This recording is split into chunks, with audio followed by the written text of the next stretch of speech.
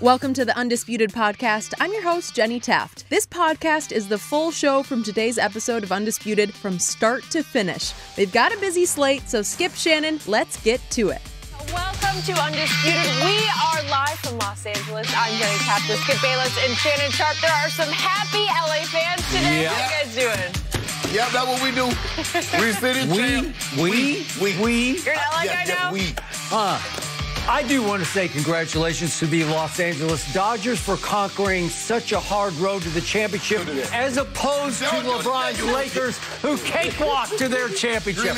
Hard way, easy way. Way to go, Dodgers. We were the best team all year. Oh, were you? We were the best team all year. I think the other team in the basement at Staples Center deserved a shot. I can't even believe you said it with a straight face. I did. But you did. How are we already bringing up the Lakers in this one? Skip, LA can we Galaxy, just let the Dodgers have their moment? They finally brought an end to their World Series drought last night, winning it all for the first time since 1988. With race starter Blake Snell looking unhittable, manager Kevin Cash made a controversial decision to pull him in the sixth inning, which led to a Dodgers rally off the Rays bullpen, and the Dodgers went on to a 3-1 victory. There was a twist in the game, though, when Justin Turner was pulled in the eighth due to a positive COVID test. When he returned to the field for the team photo after the game, some questioned that was the right move. So, Shannon, should the Dodgers have allowed Turner to return for that team photo? They should have taken it out. The MLB should have taken it out of the Dodgers' hands because you know the Dodgers were going to allow him to be in that photo, Skip. He had been there. I think he's a 7-year vet with the Dodgers. He's a clubhouse favorite. He's a fan favorite. So they were not going to do the right thing. MLB should have done the right thing. MLB, you didn't come this far just to come this far. Skip, they've canceled games. They've isolated players, and you're supposed to isolate. Turner was wrong. The Dodgers were wrong. MLB were wrong for allowing him to do that. Some things, Skip, this is why you have a commissioner, because the teams will not do the right thing, and you have to have a higher authority to do the right thing. Skip, I know it would be hard. You're talking to a guy that was very fortunate, Skip. I won 3 Super Bowls. You did. And I was able. You went 3 for 3. 3 for 3, Skip. As opposed to Justin Turner, who went 1 for 3. 1 for 3, yeah. Skip. And especially the heartache. They lost to the Astros in a Game 7. If I'm not mistaken, they lost to the they lost also to the Nationals last year, Skip. So it's hard. I get it, Skip.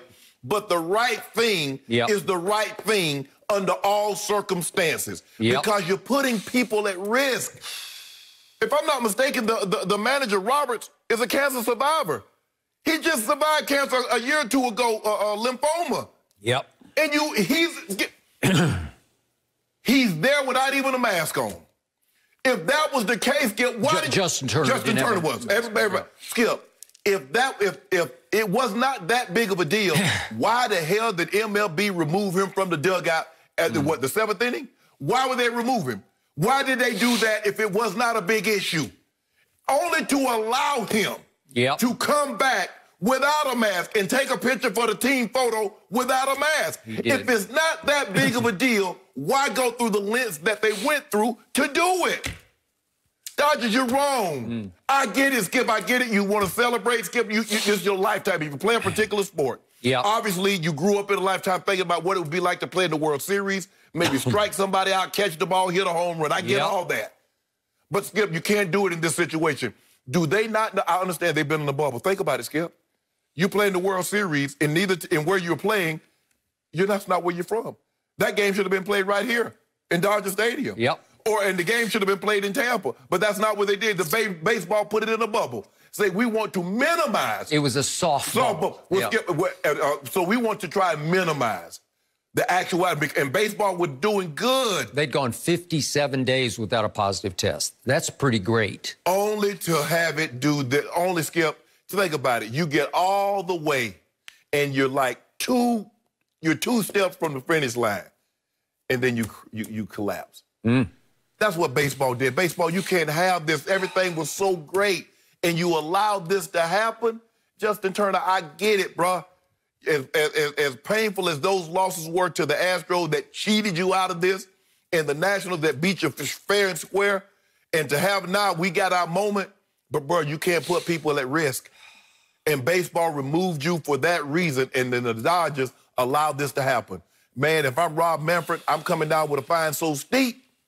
Oh, yeah. They're going to have to pay for this. This is a $10, $20 million fine right here, Skip. You can't do it. You just can't do it.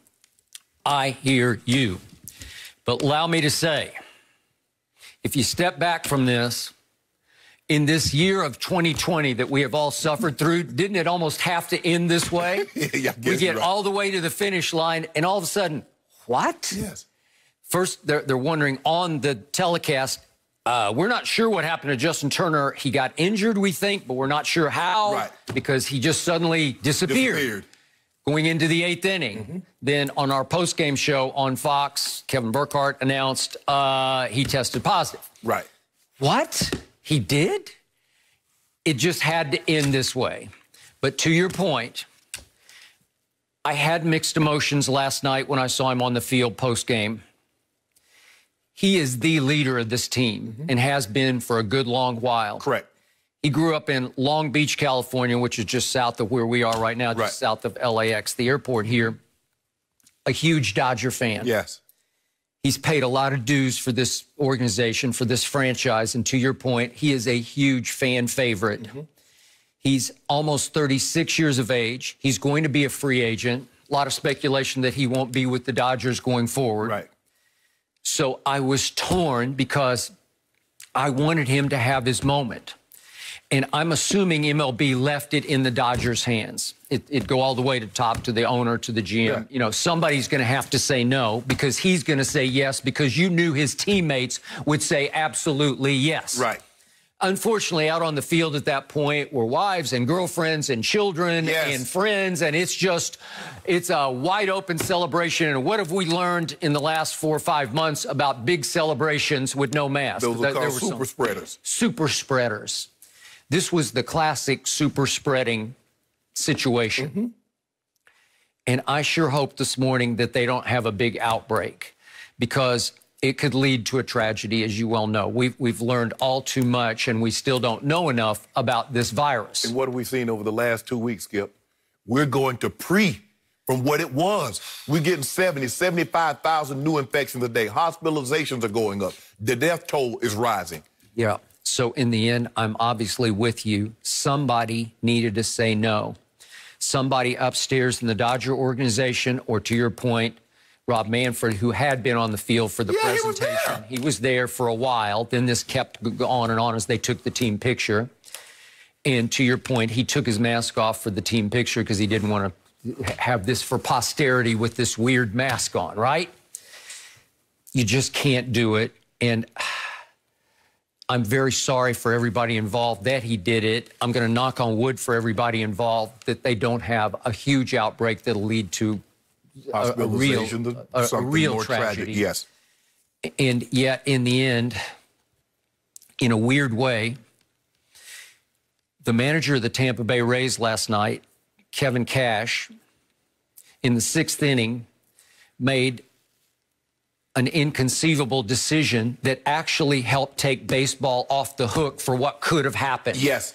Because if he doesn't yank his starter, Blake Snell, who is just dominating at that point. He was electric, I told you. Just overwhelming the Dodgers. If he doesn't run out of the dugout waving his right hand, saying that's enough after he allowed a 1-out single that wasn't hard hit, so he allowed 2 hits, neither of them hard hit balls. If that doesn't happen, and the Dodgers don't come right back and seize the lead, and then with Mookie Betts' homer later, made it 3-1, and that was the final score. If that doesn't happen, if Blake Snell is allowed, dare I say, to actually have a complete game shutout, which it felt like was happening. Yes. Poor MLB, and we're all just making it up on the fly here. Now what do? How would they approach to Game 7? I have no idea. I don't either. Do you wait 2 days or 3 days, or what do you wait? We kept seeing these postponements earlier in the year, Cardinals, Marlins. And guess what, Skip? We don't have to worry about contract tracing. We know everybody that's on the Dodgers organization and players were in close contact with Turner. All too close. So what do you do with Game 7? It would have been right here on Fox. Man. I told you my man Walker Buehler from Vanderbilt was positioned to maybe even be the World Series MVP, but When? A week from now? Exactly. I don't know. So back to the decision, and before I launch on this, you go on it. I want to hear what you think about just how wrong-headed this was. Skip, when he pulled him, I text Steve, my researcher, and helped me with my stuff, produce on my end. I said, that was the wrong decision. I said, it's going to come back and bite him. I said, because this guy was dealing.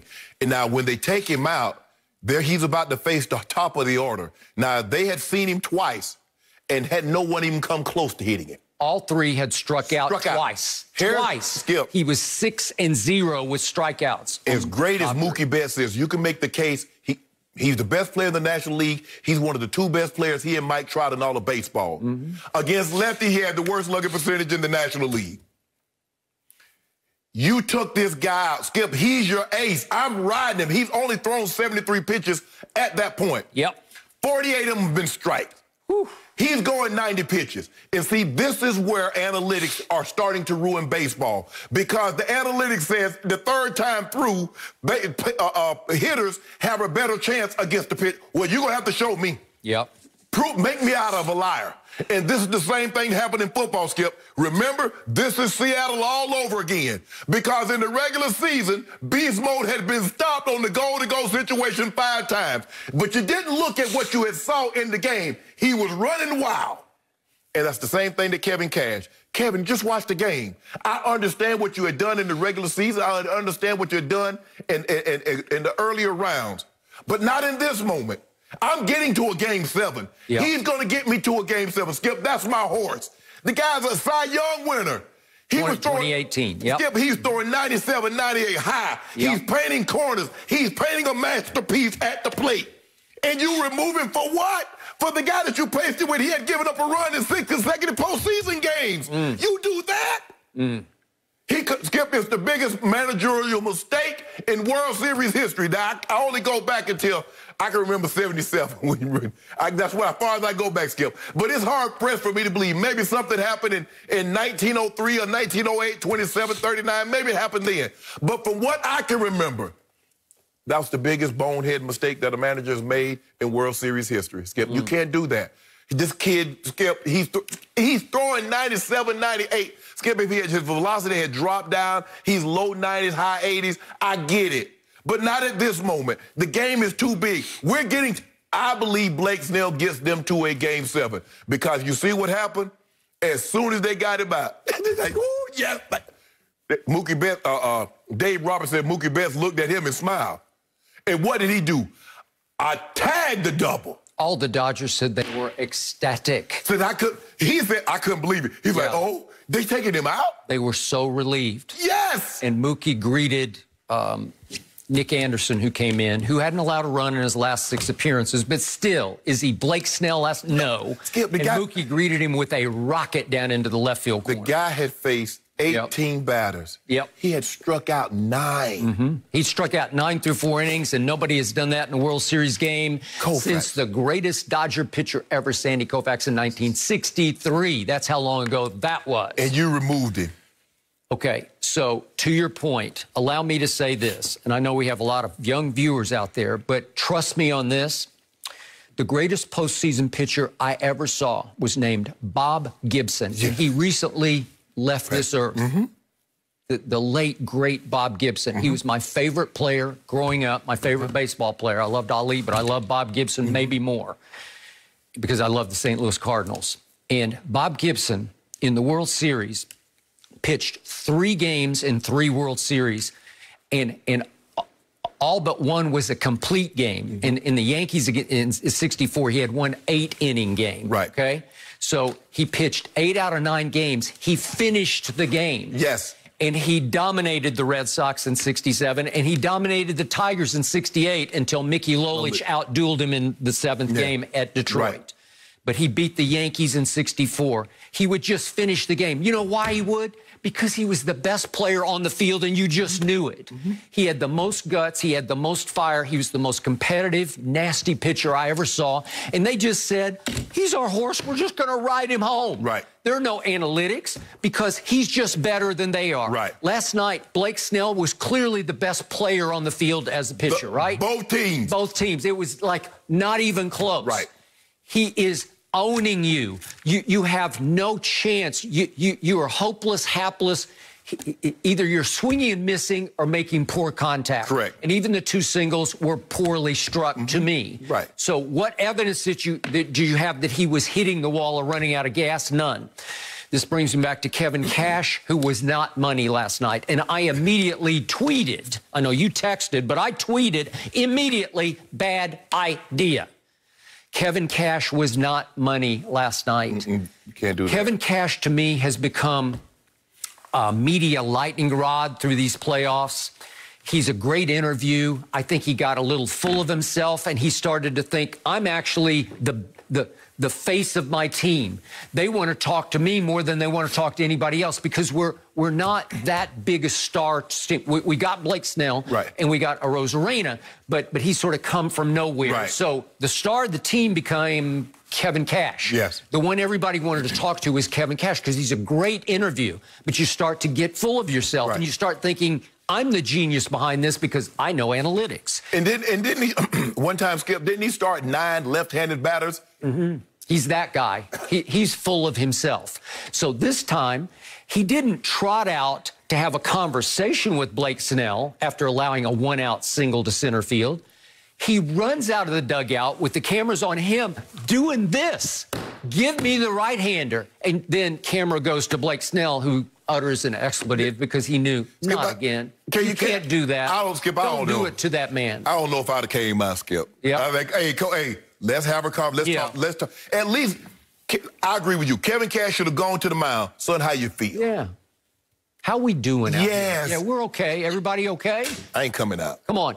To me, it felt like you could have left him in for 9 innings, and I'm not sure they might have nicked him for a run somewhere, but I believe you could have won the game because as soon as he left, before I could reach for the keyboard again, it was 2-1 Dodgers. Yes. And it looked like the life and the spirit went out of the Rays. It did. They just looked shell-shocked and dead in the water. You hear him after the game? Yep. They say, I thought he was doing well. I thought he was good. Hey. Well, they said we saw Cy Young, Blake Snell. Yeah. Hey, well, somebody said that, I forget who it was, Skip, said that's the best I've seen him. Kiermaier, Kevin Kiermaier. Yes. After the game. He's dealing. Skip, dealing. He looked like Big Unit on the mound last night.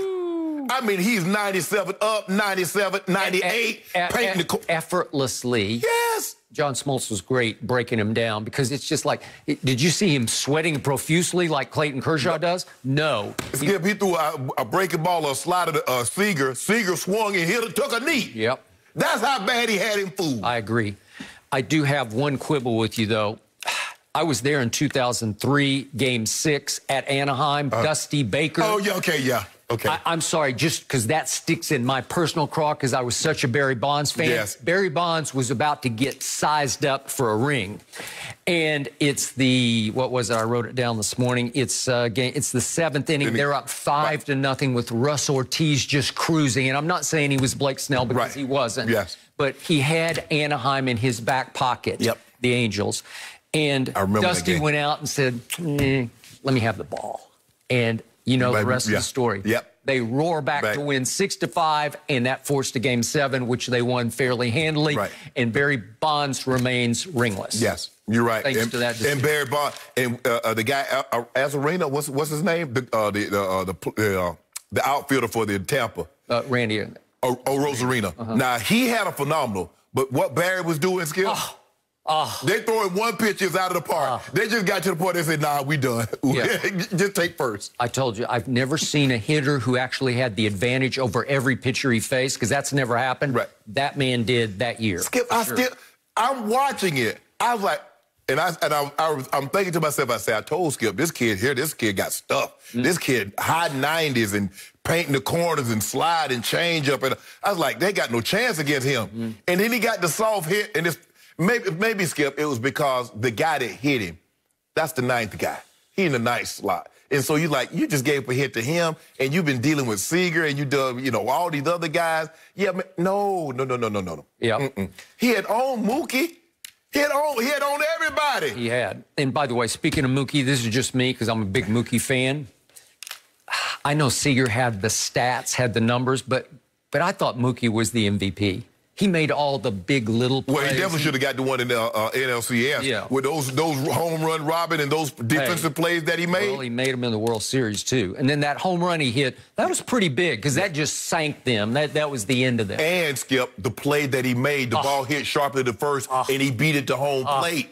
It's just know-how. It's savvy. It's instincts. He was off at the crack of the bat, and he beat it easily. He did. He probably could have stood up and beat the play. Skip, I don't know what y'all got in return for him, Boston. Yep. But I think y'all lost that trade. Just signed him. Yeah. So, in the end, last quick thought. I'm happy for Clayton Kershaw because it feels like he's off the hot seat, at least for a little while. Yes. He's had a lot of struggles in the postseason, but he did come up big in this World Series. And I was happy for that team. It seems like a team full of good guys. Well, Skip, when you look at it now, you talk about a guy that has 3 Cy Young, he has an NL MVP, and he has a World Series ring. Woo. That's a pretty impressive resume. Impressive, I do agree. But Blake Snell's got to finish this. Skip, that was a Randy. You remember Randy Johnson? And that was against, if I'm not mistaken, that was against the Yankees. He pitched 2 games and then he came in and got the save. He did. Blake Snell. I was there. I'm riding. I'm riding. I don't care what I don't care what analytics say. And if somebody would have came and handed me an analytics sheet, I would elbow him in the chest. Back up. You see this man dealing? If they had ridden him, I don't know how we'd have a Game 7. But that's a whole nother issue. Skip. Fortunately, we don't have to deal with that. I ride him, and if they hit him, I can live with that. Got it. I can't live with the decision I just made. Well, you mentioned Clayton Kershaw. You know who else tweeted a congrats to Kershaw? LeBron James. He's everywhere. Oh, now he's going to glom on to the Dodgers. His name. LeBron was happy about the Lakers and the Dodgers. It's a big deal The Galaxy next. for L.A. And no mercy.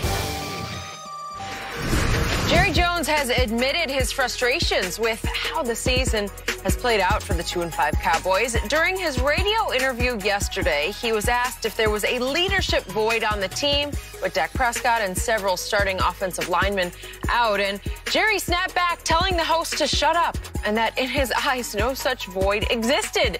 Jerry did later apologize for getting chippy during the interview. So, Shannon, how much do the Cowboys miss Dak's leadership? It's really unquantifiable. I think the thing is the mistake that Jerry was making, Skip, all he was looking at was Dak production on the field. And these issues never arose because Dak was always there. And so now he's getting an opportunity to see something like you said, Skip, Tom Brady's value. Yeah, we know he's a transcendent historical quarterback, but it's the locker room. Things that never got to Coach Bill Belichick's desk, that his value was equally as important to what he was doing on the field. Now, I'm not saying Dak Prescott is or will ever be Tom Brady, but the way he was handling that locker room, the leadership that he was displaying in that locker room, you get to see firsthand what his absence means. You see, Jerry doesn't like the question of leadership because, Skip, who's the in Jerry's mind, who's the unquestioned leader of the Dallas Cowboys? Him. Not even close. It's him. Yeah, I agree. So he got upset that the guy said, no, it ain't no leadership problem because I'm still in charge. I'm still here. So that's what Jerry took offense to. How dare you say someone else is a bigger and better leader of the Dallas Cowboys than me? Well, actually, Jerry, an owner can't ever be a leader. You know why, Jerry? Not to the extent that you're thinking, because he's not in the locker room every day. There are things going on in that locker room. You have no idea what's going on, Jerry.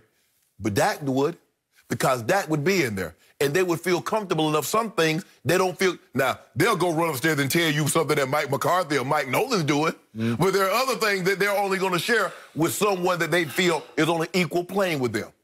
That's a player. So, yes, they absolutely miss Dak. And his value, Skip, did you know Dak reached the $40 million plateau mark and been out for the last 4-5 weeks? Dak's value is actually increasing.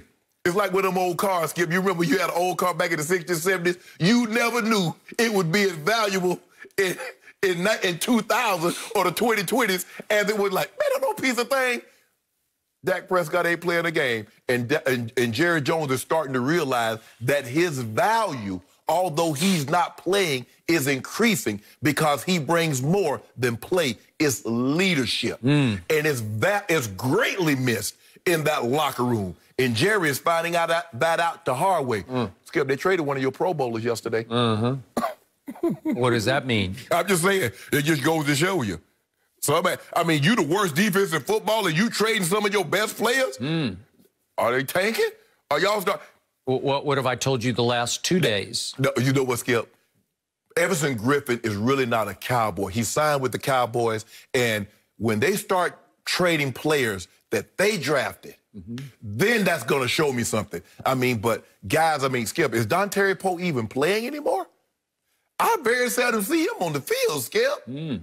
And so, yes, there's the leadership void. Jerry took exception to the interviewer asking him about leadership because that's an indictment on him. And how dare you question my leadership? Okay. Very quickly, I'm going to address the Everson Griffin trade, which did not surprise me. It startled me, but it didn't surprise me when I sat back because I've told you for 2 straight days on this show, I believe that Jerry Jones is secretly sitting back and folding his arms and playing for Trevor Lawrence. I believe it. And you say, well, how are they going to out-lose the Jets? I don't think my team, the Dallas Cowboys, are capable of winning another game this year. So they're going to finish 2-14. Can that out-lose the Jets, who haven't won a game yet, right? Coach Belichick might say, hold my beer. Okay. He might be trying to out-lose. Okay, maybe. Okay, so that's Everson Griffin, who, by the way, made the Pro Bowl last year in Minnesota. Maybe it was on reputation, but Detroit snatched him up because against Detroit in that division, when he was a Viking, he was really good. 19 games against Detroit, he had 16 sacks.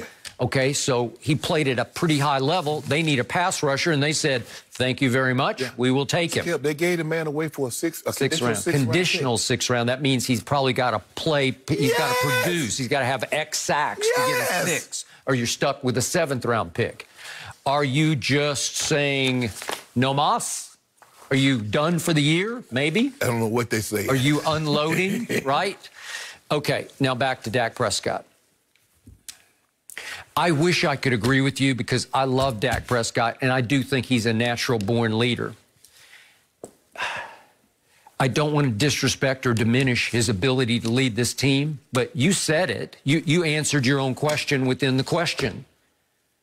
The way this whole franchise is rigged or geared, it's all about the owner, general manager, Gerald Wayne Jones Jr. I'm sorry, period, end of story.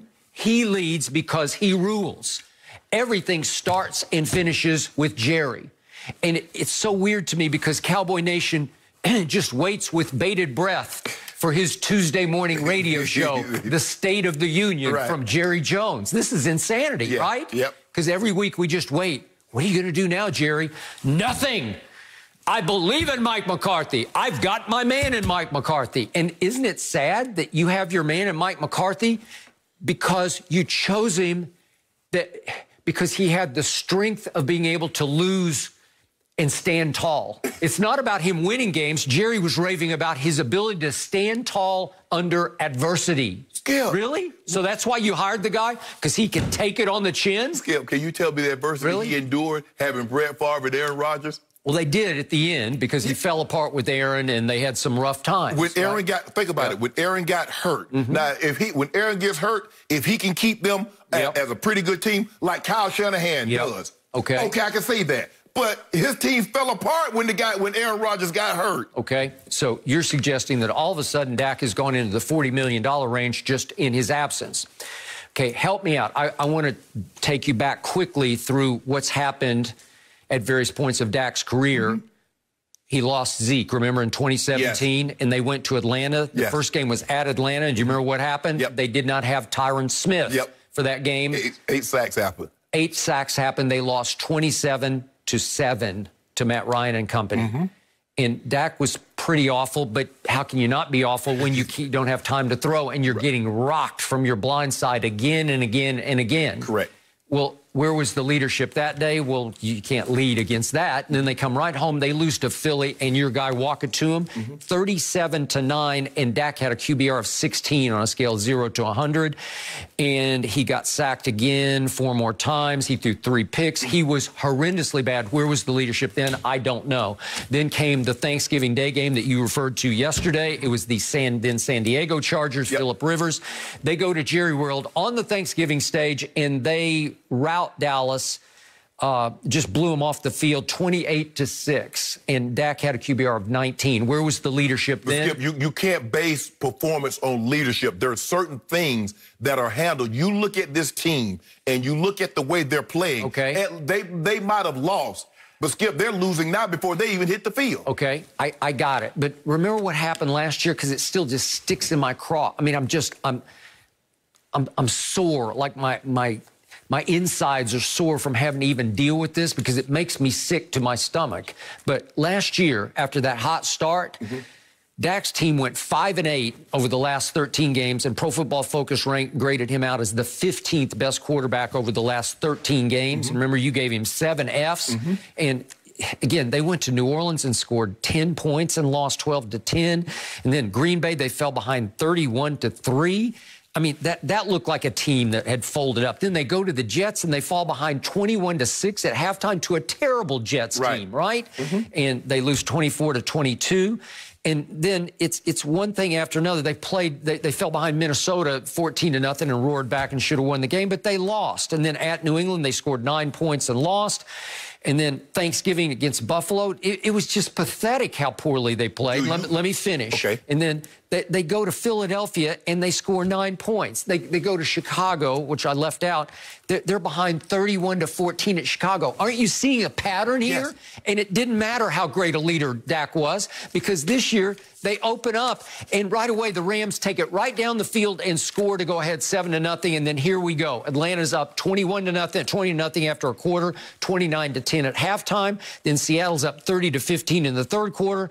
Then the Browns come to Jerry World and lead 41-14 in the third quarter. And then the Giants, with Dak starting that game, he didn't finish, but he started. He was down 17-3 to the New York woeful football Giants. My point is that this pattern just keeps happening, and it had nothing to do with Dak's leadership or lack thereof. It's Jerry's team, right? So with what I'm hearing, all of a sudden, is that the Cowboys is not as good as everybody at Pro Football Focus and Skip Bayless and everybody's been telling me. Remember what Jerry's answer was yesterday? How much blame do you deserve as the GM? He said, as much credit as I deserve for assembling all this talent. Because what's the stat that we know over the last 10 years? Second most Pro Bowlers in the National Football League belong to Gerald Wayne Jones Jr. But he found them. He mostly drafted them. But what you tell me about that, what does they have to show for it? You tell me with Dak leadership, Shannon, what does Dak have to show for that leadership? He's a leader. Over the last 11 games, there were 5 in this. Yeah, and by the way, over his last 17 starts and finishes, he's 6-11, Dak Prescott. So 6-11? 6-11, Dak. So maybe while Jerry's patting himself on the back about how much talent he's accumulated, maybe they're not as talented as we like to think they are. I don't buy that. I didn't love this team, but I liked it. A lot of people loved this team before the year started. A lot of experts loved this team. Consensus pick to win the NFC East, right? Yes. Most people had them as like the 5th or 6th Super Bowl odds pick. Really? Skip, we go through this every year with the Cowboys. Okay, but not like this one. Because to your point, the last 2 games have been complete mismatches where they didn't even show up for the Arizona Monday night game and against your arch rival. So on Monday Night Football, they don't show up. And then they go play their arch rival on the road at Washington, and they do not show up. Help me out. Something's really wrong here, and I start with the 2 new coaches, the head coach and the defensive coordinator. Well, Skip, at some point in time now we just changed coaches last year. We wiped everything out. We got new coaches. Now, there's a common denominator. There's 2 common denominators. The owner's still in place, and those players are still there. Now, at some point in time, now you change coaches again, and you get the same result. So what's going on? What have I told you about my team? What do I hate the most about it? it really worked when it had Tom Landry at the top and Jimmy Johnson at the top because players feared for their jobs. Right. There was urgency. There was, oh, my God, if I don't, I'm gone. Is there any urgency this week? No. Is anybody fear that heads are going to roll in Dallas? No. Jerry's happy, Skip. But Jerry's standing pat, man. Jerry always makes it a point.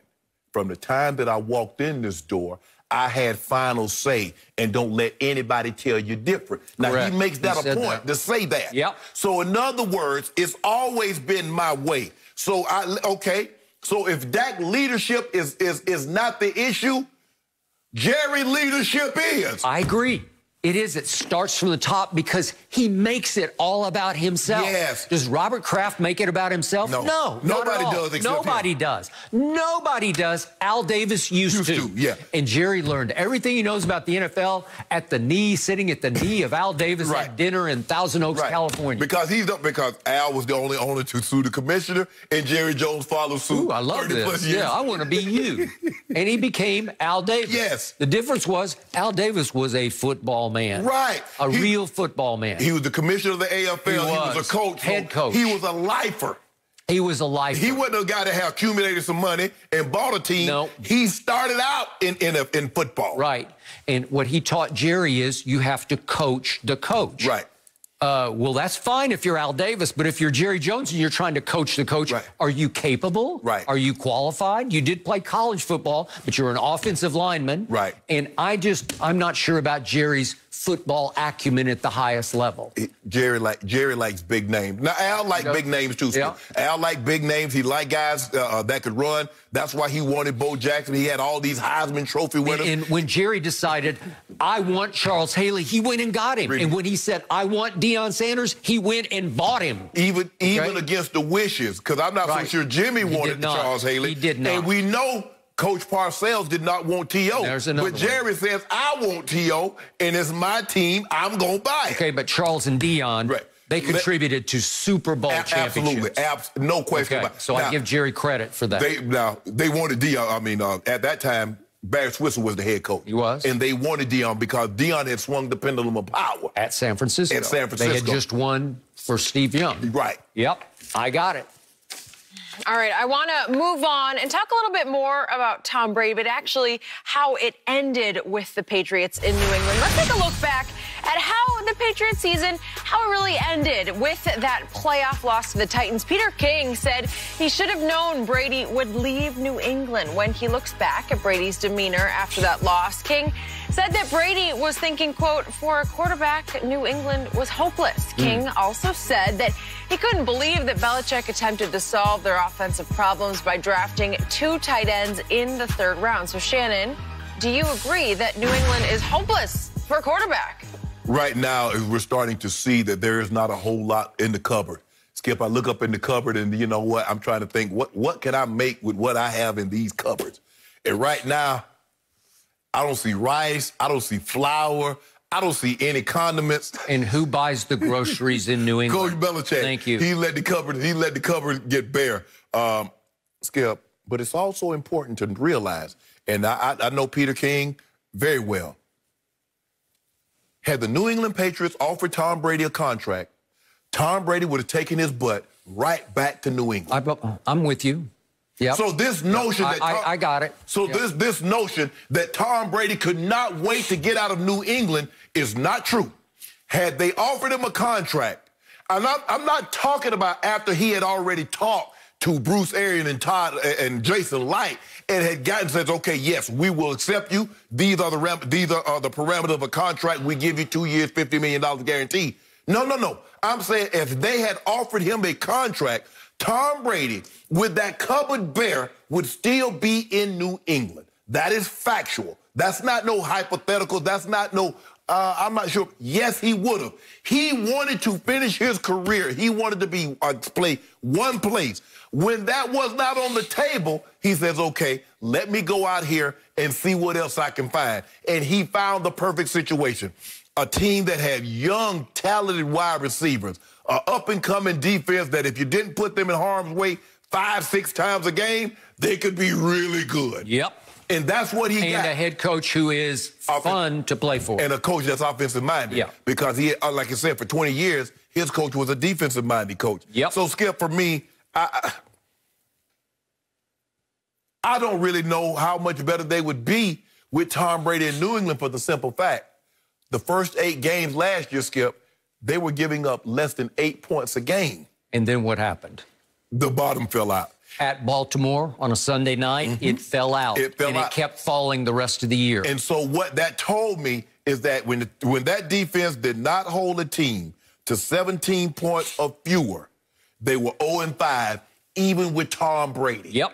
So as long as they were holding teams under 8 points, Tom could get to a magic number, and they were fine. When they couldn't hold a team to 17 points, they lost those games. So I'm not so sure how much different they would be with Tom, considering the cupboard is bare as it is, and the defense is playing as poor as it is, and it's being floated around, Skip, that they're trying to move Stephon Gilmore. What? Now, he's simply by far the best player on your team, not just on defense, on your team. But what is he also? He's 30. Yep. And what also did he do? He asked for more money. Yep. Coach Belichick, Tom Brady ain't never come in and ask for no money. So everything, that's what Coach Belichick do. He measures everything by what Tom did. Tom ain't asked for no money, and when Tom asked for a little bit more money, they said, you know what, we begrudgingly, here's a little $8 million signing bonus, but you got to get up out of here now. And that's what so 30 years old, you look at Logan Mankins, you look at Richard Seymour, you look at Lawyer Malloy, you look at all the guys. And what did Coach Belichick do? Once they get to a certain age, Coach Belichick is trying to sell high. What you give me for it? Okay. So, what word have I used to you several times on this show dating back to the Eagles versus Patriots? Sabotage. Sabotage. I'm going to use it again. I'm going to suggest it again. And I don't know this for a fact. I'm looking at it from a distance.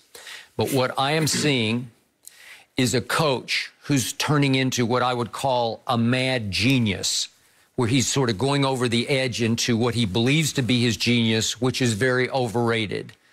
I'm going to remind everybody again, before Tom Brady fell out of the sky and into his lap after Drew Bledsoe got hurt in the second game of the 0-1 season, Bill Belichick, as a head coach in Cleveland, and then for 2 years, it's a year plus, in New England, was 16 games under 500. Not very successful. No. And yet, he's obviously, along with Tom Brady, and I say mostly because of Tom Brady, been to 9 Super Bowls with 6 rings. And I believe that he believes more than ever in his own genius, that he has become the classic legend in his own mind. And he believed that as he now approaches 70 years of age, he had earned the right to go solo, to get Tom Brady up out of there by any means necessary, and to be able to at least have the opportunity to show the world it's all about him. He wanted this stage to himself. And for the first time ever, he is participating in a national ad campaign for Subway.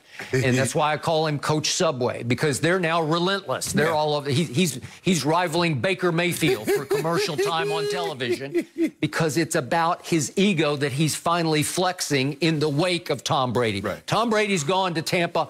I'm the face of the franchise. And I don't even think Tom has a national spot now. No. Okay. So I'm with you that Tom's, in his heart of hearts, sure, he wanted to finish as a Patriot. His heart is still in New England. Everybody gets that. But Belichick made it impossible for him to finish, because I believe he finished last year, back to Peter King, thinking no quarterback could survive here with that stuff that I have to work with. His receivers, I'll point it out again, Pro Football Focus said, worst separation in the league. Well, if they were worse last year, they're even worse this year. You know what? They are worse because he did nothing to make it much better. He added Demir Byrd, who was about the 5th receiver for Kyler and company in Arizona. Okay? And then the great stat is, as Peter King points out, he goes into the 3rd round and drafts 2 tight ends as if they're going to be Gronk and Aaron Hernandez. And guess what? Combined, those 2 rookie tight ends, they have played 1 game. One was activated just for this debacle Sunday at the hands of the 49ers. with 1 target and 1 catch. Those are your 2 new star potential tight ends, right? No. Okay, so it got you nowhere. It got Cam Newton nowhere but on his back, right? Right. Because he can't find anybody open because they're no good. Right. And Julian Edelman, as you pointed out yesterday, he's even worse than he was last year when he led the league in drops. Now he's broken down, beat up shell of himself, and he can't get open. Right. Well, to me, it's Bill Belichick saying, hey, watch me. I don't care what's on offense because I'll take a bunch of no names on defense and I'll put it together with my cogs and I'll show you we can win with just defense. I don't even need Stephon Gilmore anymore. Right. He's a defensive player of the year. I don't need defensive player of the year. I need cogs who do it my way. And that's, Skip, but that's a part of his genius, is that he's taking players that, I mean, anybody can take an Aaron Donald or Khalil Mack and have a great defense, but he takes guys, the Kyle Van Noy's, he takes guys you never heard of. Okay. Stephon Gilmore turned into, but Stephon Gilmore wasn't like that in Buffalo. He got with Coach Bell. He was pretty good.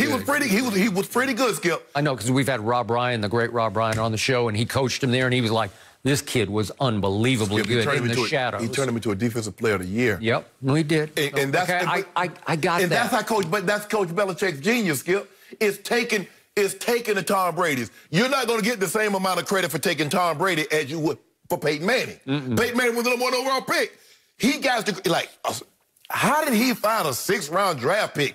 How did he find a Gronk in the 2nd round? And then a Hernandez in the 3rd round? And he's finding all these unhidden gems. Okay, but there are a bunch of swings and misses, too. Whole bunch. Skip, there are more swings and misses than hits. Way more. But it's the ones that he's hit on. He got 2 guys on the all-century team. Well, 3. Well, that was what you call him. Vinatieri was there before he got there. Yep. But he got 2 of his draft picks in 20 years are on the all-century team. There are not a whole lot of coaches that can say that. So the hits are so great that we forget all about the misses. Look at all those receivers he's drafted. Yep, or signed. Mohamed Sanu last year. Really? Wow, there's a lot of misses. Look, he's trying to prove he is the greatest, that he's the GOAT, and it's going south, and it does look, to use Peter King's word via Brady, it feels hopeless to me. Maybe you see some sign of life. I don't see any sign of life. No. But at that point, Skip, you know, I want to prove that I can do it without you. But I don't think, look, I don't think you can make, now you get an opportunity, but let them keep the conversation going. Now, there's going to be a definitive way to determine it. If Brady goes out and wins, Coach Belichick's going to have to win a title in order for it to say, well, see, it was basically 50-50 because each won a title without the other. But if Brady wins a title and Coach Belichick doesn't, oh, Tom Brady's getting the credit. Yep. Just like Joe got the credit. I got it. So in the end, I stand by what I've said for 4 years on this show. I believe Belichick was just trying to make it extremely difficult for Tom to succeed as the Patriot quarterback. It was getting harder and harder because he was making it harder and harder on Brady. But Tom's MacGyver. No matter how hard you make it, if you give him something, he'll make something out of it. That's a good analogy. I would agree. So it didn't matter. Yep. Give him just a little safety pin, right? It doesn't matter. Give him a hair clip. Like, oh, yeah, they got, I'm watching MacGyver. A lot of people don't remember MacGyver, but you do, Skip. You like, oh, they got him this time. And the next thing you know, he done turned a bathtub into a motorboat, and he getting on the water, and he done made something spectacular. Brady. That was Brady. Thank you. I agree. How he took, now, Skip, his greatest achievement is not the Super Bowls. How he got that offense to win 12 games last year. That might be his greatest achievement. You have finally seen the light. I told you that last year, and you said, oh, stop it. Skip, I'm looking at I watched him the other day. I'm like, this dude terrible. They ain't got a whole lot of guys that can go someplace else and play. And I told you, he drove it 75 yards, actually 60 yards, for the touchdown against Miami in the last regular season game. They had the 2 seed in the palms of their hands, and the defense allowed Fitzmagic to go 75-13 to win the game at the buzzer. I got to reevaluate some of the things that I said about Tom last year after watching that team play. America, you heard it here first. Yeah, I got to reevaluate some of the things that I said. Oh my goodness. no mercy. Pro Bowl safety and former Carolina Panther Eric Reid remains a free agent and looks like that will continue so far in 2020. Reid declined an offer from the Washington football team to sign with their practice squad. The safety said, quote, "I just don't think playing on the practice squad is reflective or indicative of my career." Shannon, should he have accepted Washington's offer to join the practice squad? Skip, when I got this, when I got the rundown. Yep. And I text Steve and look at this thing. I said, he believes his resume, he's overqualified for the practice squad. Mm-hmm. And you look at Dez signed to the Ravens practice squad, and hopefully he shows them enough. And I get it. Eric Reid says, I was just in the league. I've been a Pro Bowl player. I'm only 29 years of age. I think he's still 28, but go ahead. Yeah, he's about to be. He turns 29 in December. Yep. And he's like, okay, I played for you, Ron. What do you need to see to convince you that I can still play at a high level in this league? And me going out there playing behind someone that I believe I'm better than. Now, that's his choice. Now, me, sign me up. Because all I want is an opportunity to get in front of you to show you what I can do on the practice field, and then you're going to have no choice but to activate me. Shannon Sharpe, 7th-round pick, first training camp. You just needed to get your foot on the field. I just need to get my foot on the door. Yep. And plus, Skip, I'm in no position. Yep. It's like a pandemic. Okay, Skip, I had a great job. I'm making $200,000 a year. But this other job comes along, and it's only going to pay me $75,000. Yeah. Skip, I got to eat. Yeah. Now, maybe I got enough money, like, no, I'm going to wait for the ideal situation to come along. This is Eric Reid's choice. If he says, look, I'm going to wait, hopefully something comes along. But I'm just saying, I'm going to get that. All I want to do is get in front of Ron Rivera, and after one practice, he's going to have no choice but to activate me and sign me to the active roster. And from that point on, I'm going to be on the active roster making big boy money moving forward. Yep. But he feels that what he's accomplished in his career and how well he's playing, that the practice squad is beneath him, and he shouldn't have to dignify himself by going out and having to prove that he can still play at a level. That's his choice. Couldn't be me. Because if I want to play in the league, if I need a job, and I need this job, I'm going to get that. Yep. I'm with you. My first thought when I saw this story last night was, man, I wish he'd just seize the opportunity. Yes.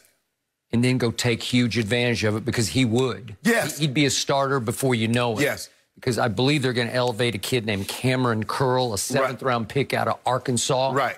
To be the starting safety in place of Landon Collins, he got off to a flying start the other day with the sack fumble of Andy Dalton, tore his Achilles. I don't understand Achilles tears. They just happen out of nowhere. And they've been happening a lot in the NFL out of nowhere. Out of nowhere, and he's done for the year, and it's almost career-threatening when you have one of those. Huge opportunity for the coach that you just played for in Carolina, who does believe in you. Right. And what did Eric Reid do last year for Ron Rivera in Carolina? He set franchise records, for what it's worth, but they're franchise records for tackles and sacks in a season by a safety. By safety. Right. Pretty great. Right? He had the second most tackles in the whole National Football League at safety to the guy you love in Arizona, Budda Baker. Is that pretty good? Very good. That's very good. Right. So he had a year last year. Right. And I was actually surprised he even got that opportunity, because, just to remind everybody, he and Colin Kaepernick sued this league for collusion. Right. And they, quote unquote, won. They didn't actually win it. It got settled. Right. So they did win. And considering how, Skip, and considering how that owner feels about those that kneeled in protest, for the mere fact that Ron Rivera says, look, I want to bring him in from the practice squad, is a feat in and of itself. It would. You're exactly right. So I was very happy he got the opportunity. And now, is he overqualified? Yes, he is to start with. Yes. But it's just get your foot in the door. That's it. And then the rest will be history. Yeah, by the end of the week, they go like, okay, we're elevating you to the active roster. Yeah. As my mom used to tell me, don't cut off your nose to spite your face. Yes. And that's kind of what you're doing here. Pride goeth before the fall. Right. You got so much pride. I'm just going to sit this one out. I'm going to sit home till a real team calls me that says, we will elevate you into our starting lineup. We need a starter at safety. Well, that would have happened in Washington, I'm pretty sure. Right. Very quickly. Yeah, I totally agree, Skip. And that's how I am. I just want the opportunity. Just let me get in the door, and then I can show you what I'll do. If this is what you think of me, if you say practice squad and going to pay me $12,000 a week, okay, fine, whatever. But I'm going to show you. I guarantee you in a week's time, I'm going to be on that active roster because I know I'm better than what you have. I just need to get an opportunity to get in front of you and show it. Yeah. So, obviously, you and I have agreed for, what, 2 years that Colin Kaepernick is not going to play any more football in the National Football League. Yesterday, the big story was young Colin has been cast for the movie about Colin Kaepernick's life and times. Yeah. Can't wait. Great. Eric Reid sort of beat the system because he was right there in lockstep with Colin in protest lockstep.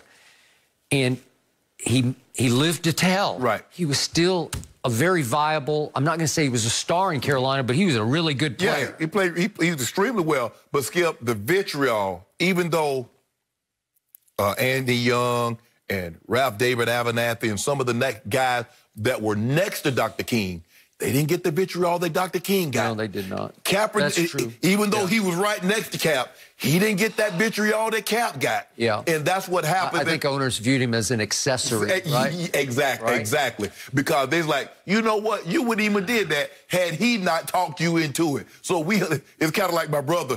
We used to get in trouble, and my grandfather would say, well, you the oldest. You should have known better. Shannon is following, that boy following you. So basically, they held Cap responsible for what Reid did, even though Reid was a grown man and could make his own decision. He said, this is what I want to do. I believe he's right. I would have taken the opportunity. I'm not mad at him that he didn't. Yeah. He's perfectly within his right. That's what America's about. We have rights. And his right is like, nah, I'm better than that. I don't want that. I would have taken that opportunity to get into Washington, and at the end of the week, I'd have been on the active roster. You would have. I agree. But Eric Reid's thinking, once upon a time, I was the 18th overall pick in the first round of the draft out of LSU, where I loved him. I used to rave about him on the other show I used to do. He's a player, man. Yeah. He is a ball hawk playmaker. And in 2013, I know it's 7 years ago, he did make a Pro Bowl. He made a Pro Bowl. Yeah. Yeah. Okay. And so, but Skip, here's the thing. There are a lot of first-round picks without a job. A lot of them. And they were hired at 18th. Yep. So by the way, Cam Irving has a job for my Dallas Cowboys, and he's not qualified anymore to have the starting left tackle job. You were geeked about Cam Irving. Yeah. I think Skip forgot that on that Monday night game that Aaron Donald had. I know, but he was once upon a time the 18th overall pick. Yeah. I think he was maybe 19th, so right in there with Eric Reid. Yep. And Rivera said, you know, last month that we're fortunate. We're fortunate position where we have Landon Collins, a guy like Eric Reid that would fit us here. But if we didn't have Collins, believe me, I would give him a call. He gave him a call. Gave him a call. Because at the end of the day, Skip, when we got guys on the roster, let's go. And plus, that'd have been very interesting. Because we know how Jack Del Rio feels about certain situations. How would that dynamic work? That's a good one. I mean, hey. Was that operating here on Eric's part? Was he thinking, I don't want to do that? Man, look, hey. Maybe. Man, I'm trying to get this money. And like I said, and Jack understands that, look, we're going to leave political, what we like or dislike out of this. I'm here to coach. Like I said, I've known Jack a lot. Played against Jack. He was with me in Baltimore, Skip. I covered him as a Dallas Cowboy. He came back. I played against him when he was in Minnesota. Yep. And he was on that staff in Baltimore, and then he was the D coordinator in Denver. So I know Jack. Jack and I go back 25, 30 years, so I know him well. But at some point, you put those differences aside, Skip, because the common goal is to try to win. And like Eric Reid made his decision. Hopefully someone does call him and he gets an opportunity. I was going to say, I just hope his phone rings. Yeah. But probably more times than not, Skip, it's hard for me to see a situation where you just get in and you automatically become the starter. Yep. Because how did they elevate you in front of someone, even though with your credentials, someone that's been practicing and that's been there? Jerry Jones, give him a call. Yeah, probably not. Yeah. That's what I say. I'm joking. Could he use him? Yes. Yeah, they can use me right now. Hey, that's true. I think, anyone. Shannon, anyone's available right now to help the Cowboys. No mercy. While talking about wearing a pair of Kobe's shoes while playing for the Lakers in the finals, Anthony Davis may have unintentionally snubbed LeBron in the GOAT debate. AD said, quote, "It felt great to represent Chicago in a Kobe 5. 2 GOATs. It was a great moment." So, Shannon, should LeBron take offense to this? 2 GOATs? Skip Bayless. What? If you did like I did and read the interview, they were talking about sneakers.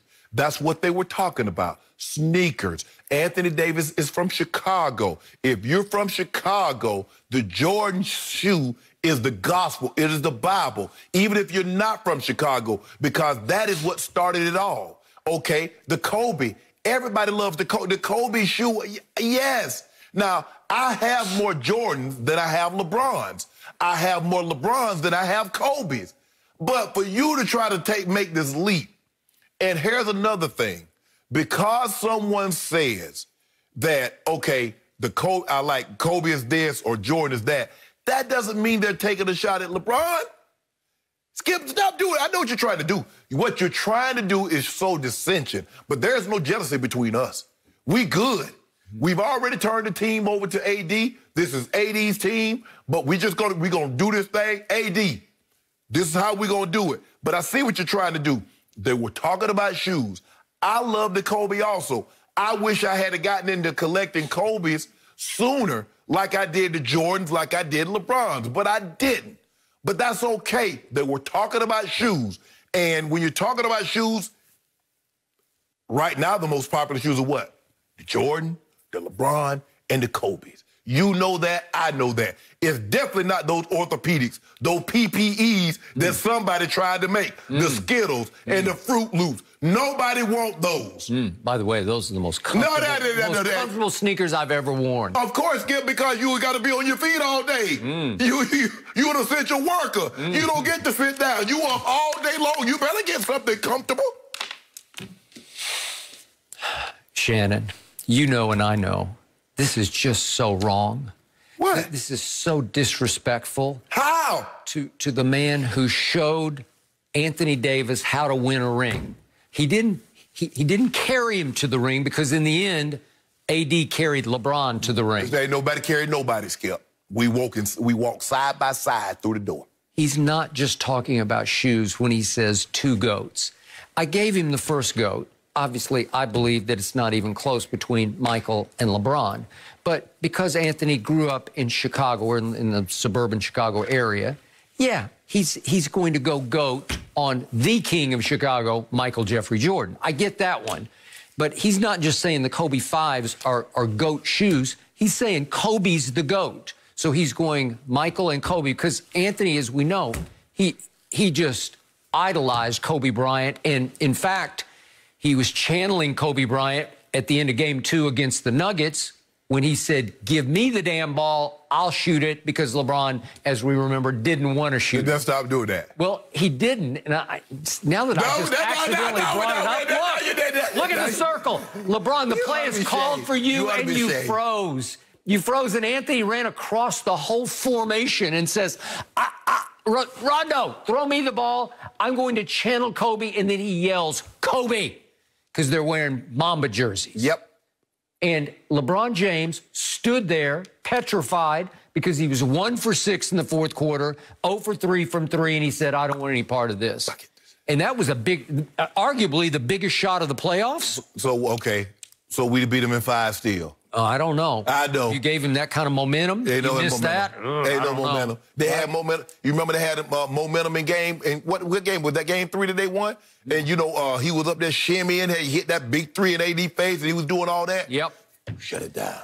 So, Shannon Sharpe, you grew up in a household with a big brother who was a really good athlete and a really, really, really good football player.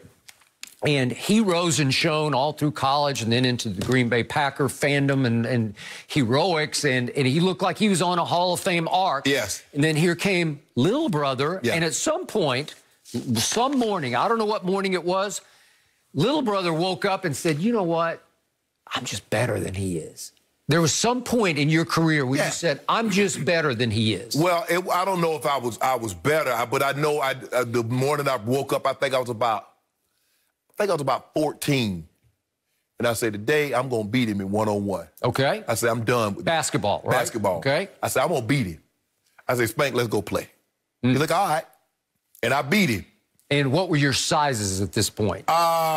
He was still bigger. I was probably, Skip, you got to realize, as a freshman, I was only 5'5", 132 pounds. So I was probably about 5'5", 5'6", and he probably was a senior, but I beat him. Well, how did you beat him? What you mean, how? Cheat? No, ain't no cheat. Ain't no cheat. I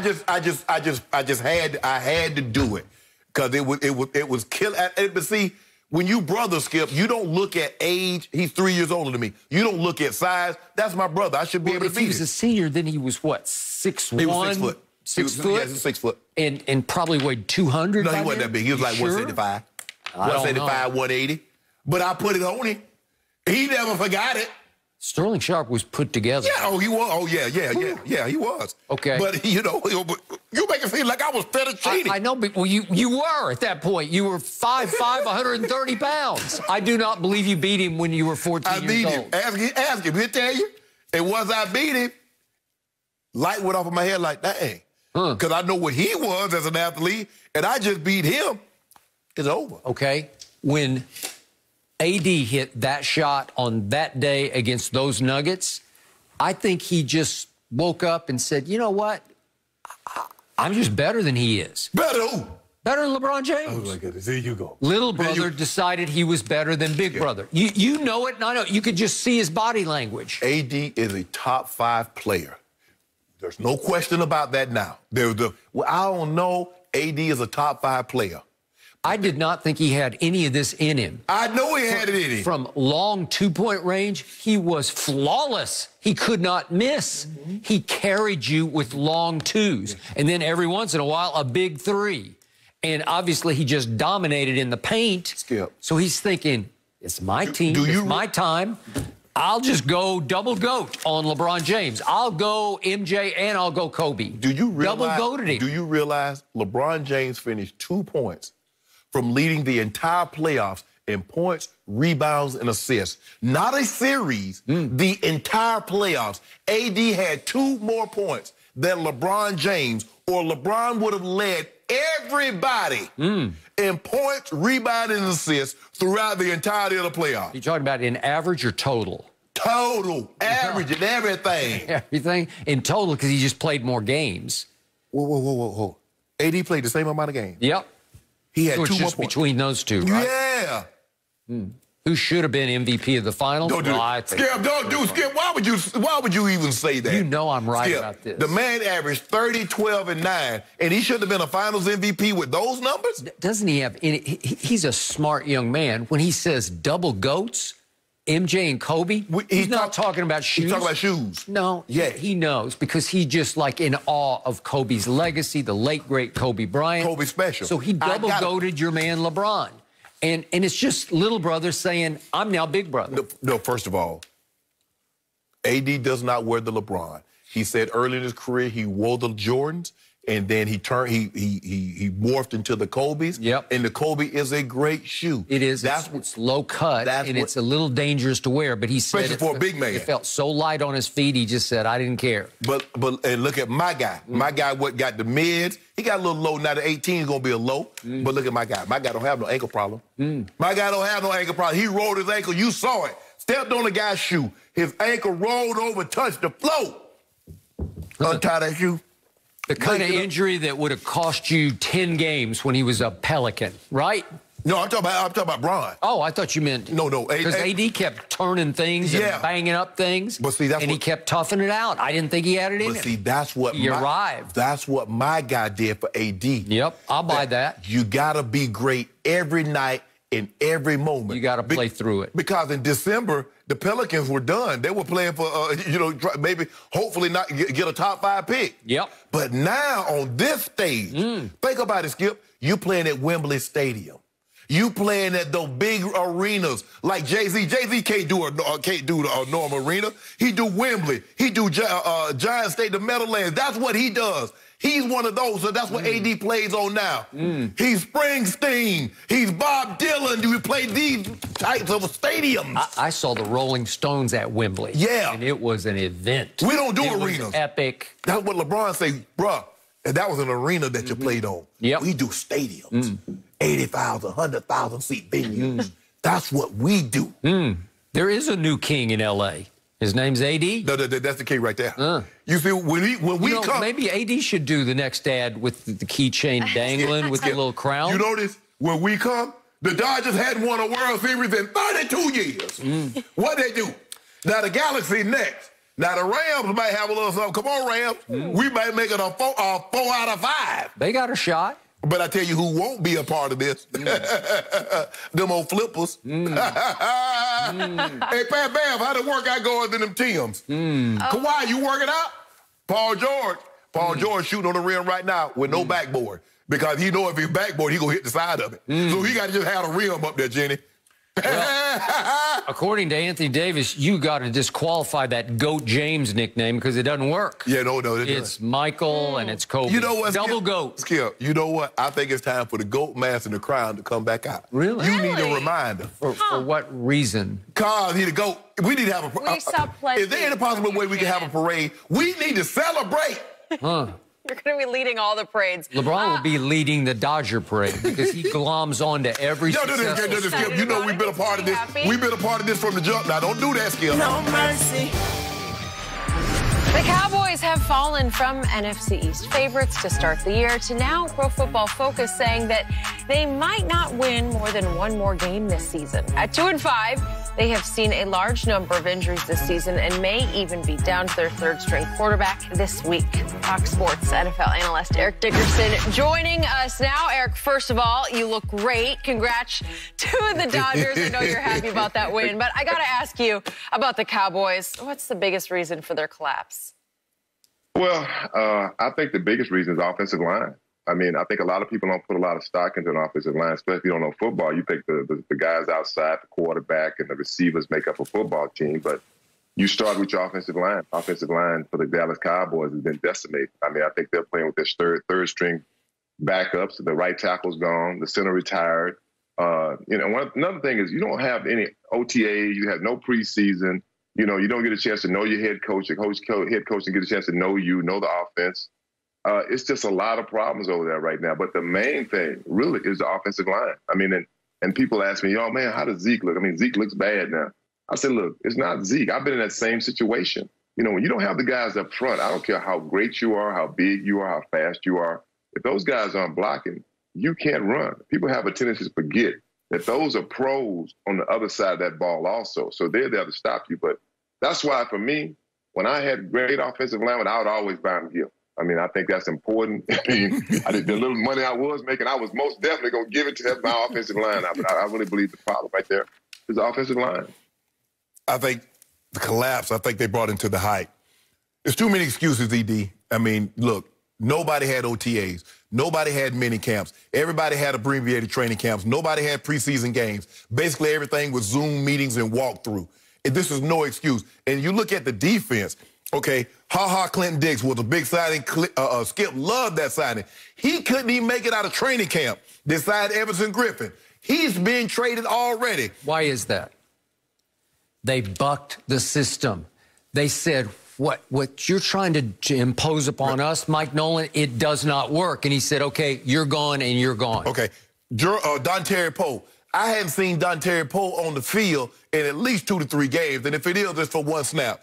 Gerald McCoy got hurt. So all of the big names that they signed hasn't panned out, and their defense is awful. And we keep blaming. We blame the coach. Because remember last year, ED, it was all about Jason Garrett. Whoa, Jason Garrett. 8-8 Jason Garrett. He can't motivate. Still, somebody told me Jason Garrett couldn't motivate a bull out of a chute. I was like, what? Skip can't motivate. He said, no. So now they got rid of Jason Garrett. They got rid of Chris Richard. They got rid of Rod Marinelli. They bring in a made man. Skip told me Mike McCarthy, a made man. He made Aaron Rodgers. They got. I didn't say that. They won a Super Bowl together a decade ago. Oh, a decade ago. Oh, they got Mike McCarthy, a made man. Now, look, it's every single year, ED, we go through this. The Cowboys are supposed to do this. And we evaluate, we look at them, but look at that talent. ED, you've been around, you know it takes more than just talent to win and to win big in this league. The Cowboys are hype. Jerry Jones has been selling them. He does a great job of selling them. But the Cowboys is not nearly as talented, not nearly as good as people make them out to be every single year. So, I have a question for both of you Hall of Famers. Do you have any idea how hard this is on me, a lifelong Cowboy fan, to be living here in Los Angeles, to have to look at Eric Dickerson wearing a Dodger top, Tommy Lasorda jersey, because they just won the World Series last night. And I'm still having to put up with this man across from me because his LeBron-led Lakers won the championship, the COVID championship, cubic zirconia championship, but it is a championship nonetheless. Thank you. And I have to live with it. And the Rams are starting to look like they got a shot. I'm talking to the Ram ambassador here. They're looking pretty good. I know they laid an egg up in San Francisco, but they looked really good against the Bears on Monday night. And now I have to live with the team that is historically, inexplicably, all-time bad. I have never, Mr. Dickerson, seen anything like this in all my years of covering all the sports. Never have I seen it this bad for a team that most prognosticators really liked. Consensus pick to win the NFC East, maybe a 5th or 6th choice among the odds makers to win the Super Bowl. I thought it was a pretty talented team. I said 10 wins. You said maybe 9. You gave them maybe 9. Yep. They don't even compete. It started with the opening drive on opening Sunday night at SoFi against your Rams, Mr. Rambassador. They just took the ball and drove it right down Dallas's throat, and we're up 7-0. And then here we went. Atlanta comes to Jerry World. They're up 20-0 after a quarter, 29-10 at halftime. At Seattle, my team is down 30-15 in the third quarter. Then here come the Browns, who were on and off. They were still struggling, hit and miss. They're up 41-14 in the third quarter. The Giants, while Dak was still afloat, still upright, still healthy, and the offensive line was still relatively healthy, they trailed the Giants 17-3 early in the second quarter before Andy Dalton finally stole that one back for them.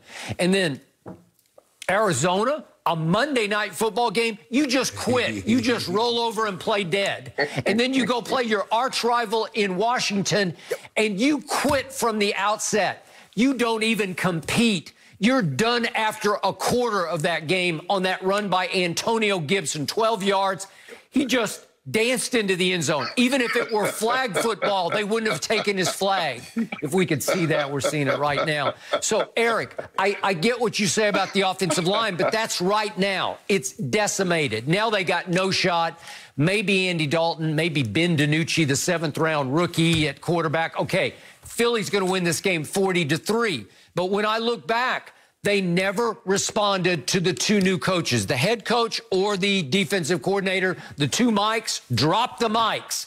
I've said from the start, it just didn't work. Somehow, this team mutinied against both of them, rejected all the teaching and coaching on both sides of the ball because this is all-time bad. Worst defense maybe in the history of pro football, and the offense is running away with turnovers. They lead the league by far in turnovers and in turnover margin because they've only taken it away twice. That's the worst. What's going to happen? You're going to get blown out every game, and it has to go back to the coaches because I still see a lot of talent. Skip, you ain't showed that 40-yard run that Antonio Gibson had first. It hurts too much. They do have a lot of talent, and you're right. Think about, man, let's go back to Mike McCarthy. Remember Aaron Rodgers? You know, Aaron Rodgers, they didn't get along up there in Green Bay. You see why. I mean, Mike Nolan, his defense, I mean, it is horrible. I mean, one thing is, players that, when you're on the field, you know what's going on. Sometimes coaches won't listen. Yep. Like, I'm serious. Coaches won't, we're like, Shannon, you know, Man, we're out here in the battle. We know what's going on. We know what'll work. We know what they're looking at. They're calling the plays before we even run them. I mean, the Cowboys right now, when you hear the players saying, look, these coaches have us unprepared. They don't know what they're doing. You know, that's a bad sign. When you're losing, everything is magnified. When you're winning, I say this all the time, if you're winning, if you came in and threw a bunch of trash on the floor and the Cowboys right now were 7-0, everybody be like, man, this is how we win. We just a bunch of guys having a good time. But when you're 1-4? When you're 1-4, I mean, 2 and 4? Yeah. 2 and 5, 2 and 5. Man, nobody cares. I mean, well, I take that back. They care about the Cowboys because they are the Cowboys. They expect more out of them. But right now, this team is just they're not a unit. They're not a good fit for I mean, you got stars over here, you got stars over there. When you don't have Dak, and I said this before and I know, Shannon, you're not a big Dak fan. I just think Dak's the best thing for the Cowboys. But when you lost Dak, you lost everything right there. I mean, I saw it coming. I mean, when you lost your leader, your quarterback, the guys who they respond to, like that hit they put on Andy Dalton, if that would have been Dak they'd have hit, the whole team would have responded. So, this team is like, hey, man, we're not responding to these coaches, and, we just waiting for the season to be over with. You can tell. They're just waiting for week 16. Eric, do you realize how blessed both of you were? You got to play for the great John Robinson, obviously for Ron Meyer, who you played for at SMU, and Shannon got Mike Shanahan and Brian Billick, and you did, and Dan Reeves. It's greatness, like you have people you admire and you fear a little bit because they are really good at what they're doing. You believe in what they're telling you, right? Yeah. Yep. Yeah, that's true. But Edie, I think the biggest thing for me is that I always played for coaches that ownership stayed out of it. Mr. Bowlen didn't have a radio show. He didn't have a TV show. Art Modell did not have a radio show. He did not have a TV show. So whatever the coaches, I never thought for 1 second that if something happened on the field and the coaches, that I could go upstairs to Mr. B, or I could go upstairs to Art Modell. Where they do that at, Edie?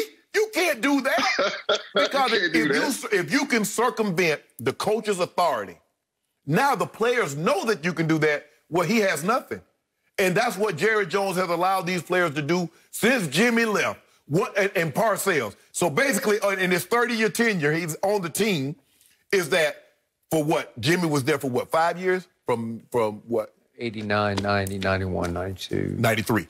5. So 5 years. And then Parcells was there for what, like 3-4 years. So for basically 9 years, the players had to be held accountable by the head coach. They couldn't go to Jerry. Once that's been removed, the players can go to Jerry with Jerry, and Jerry's like, want to be their buddy, and he takes matters into their own hand. Jerry's a bigger part of the problem than he actually realized. I agree. That's the problem. He doesn't realize that he's the problem. Well, Jerry's the most famous cowboy of all. Yeah, and that's not a good thing, though, Edie.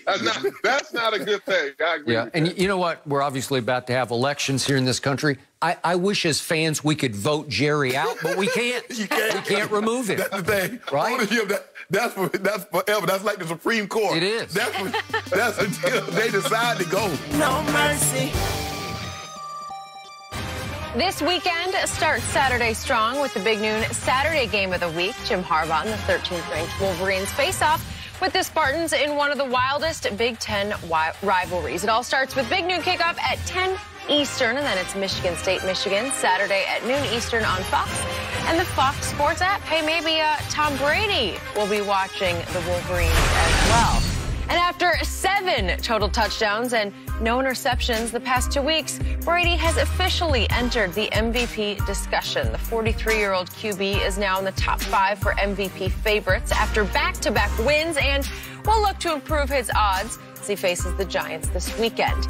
Eric Dickerson, who, by the way, we haven't forgotten, has called Brady a, quote, old-ass man several times on this show. He's still with us. Eric, how surprised are you at what Tom Brady is doing at 43? Well, I got to say, the old-ass man is proving me wrong. But, he plays position of quarterback. And let's not forget, Tom Brady is a great quarterback, possibly the greatest quarterback to ever play.